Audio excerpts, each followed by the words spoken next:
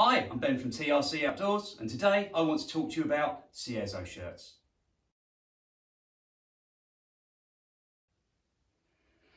TRC Outdoors Cierzo shirt. So this is our take on a classic design. Many moons ago, it used to be quite common for guys to try and get hold of discarded cargo parachutes, which they would then chop up to make a very lightweight, windproof shirt.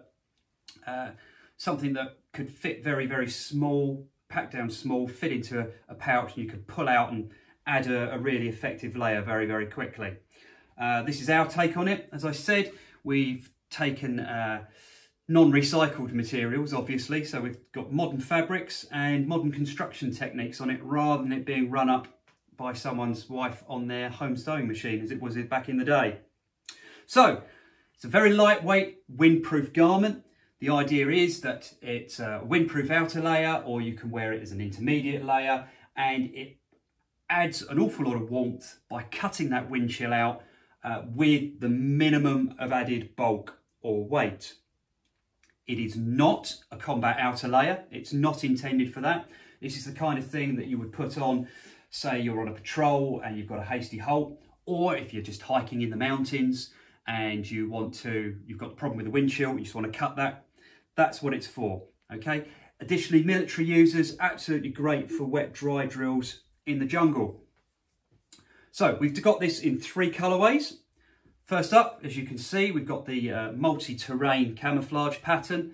Okay, we selected this pattern because the colors and shapes, etc. in it were the best to match or be compatible with the myriad of different multi-terrain patterns used in militaries around the world. We also have the iconic night camouflage pattern.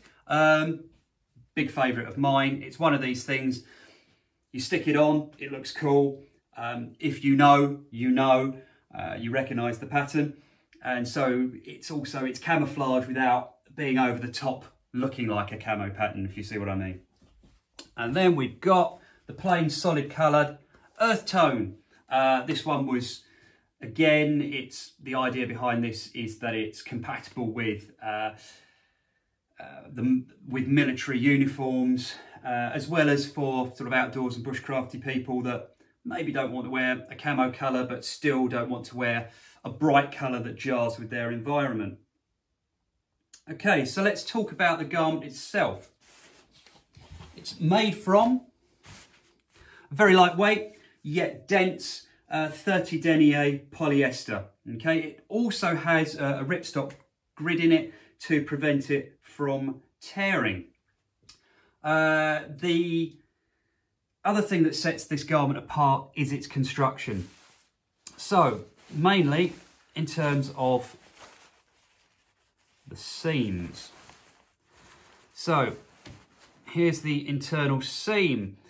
So you go to pretty much any garment you own and you have a look at the seams, and it will have this kind of loopy stitching along the edges of it. This is called overlock. Okay, and that's normally in garments there's a 4-thread overlock, right? Imaginative naming, yeah?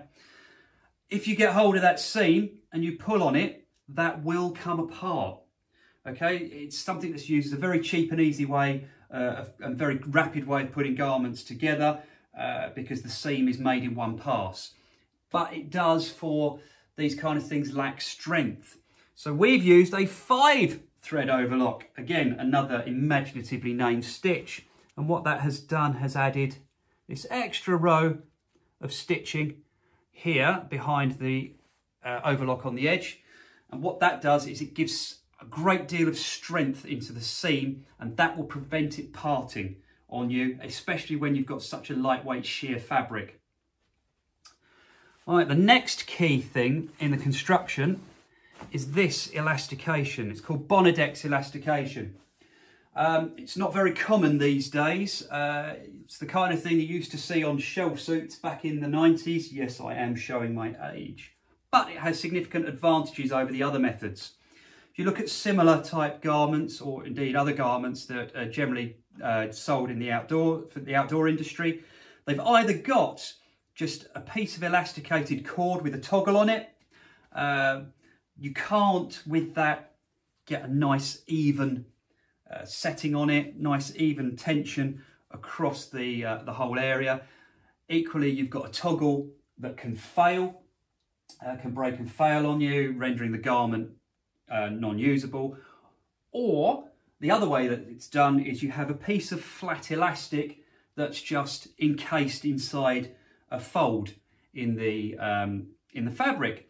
And what happens with that is it all gets twisted inside, and then it doesn't lie flat. It's not comfortable. It's difficult to get it to lie flat, and just visually it's not very appealing. So this Bonadex elastication that we have here, it folds the elastic inside a casement to keep it nice and secure, and then it holds it in place with 4 rows of stitching. So what you get is a bit of elastication that stays put where you want it to stay put. So if you want to pull it down underneath your bum, or you want to pull it up because you need to do something lower down, you know, a bit of a power to stop in the heels, it stays in place. It will always lie flat, and it's much more comfortable. So, as I've already said, it's a very, very lightweight garment. It comes in at 130 grams, which is very similar in weight to an apple. It fits very neatly in its handy dandy stuff sack, but it will, like I said, compress down significantly.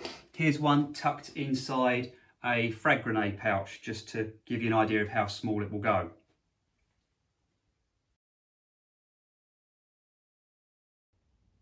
Okay, so let's talk about sizing and fit. So for reference, I'm 5'10", that's 180 centimetres, and I'm wearing a standard length Cierzo. As you can see, I've still got a little bit of length to go, and I've got a bit of length left in the sleeve. Now, you'll also note with the fit that it's quite generous. There's plenty of room in it. Now this is a twofold thing. The first is we want to cover as many body shapes as we can within the height bands without having multiple sizes. The second is we want you to be able to use it over something bulky underneath if you need to. Whether that's bulky outer layers, trying to keep yourself warm, or if you're a military user, you might want to stick it on over a set of body armour.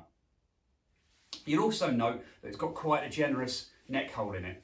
The idea of this is so that you can get it on over the top of a combat helmet or a climbing helmet.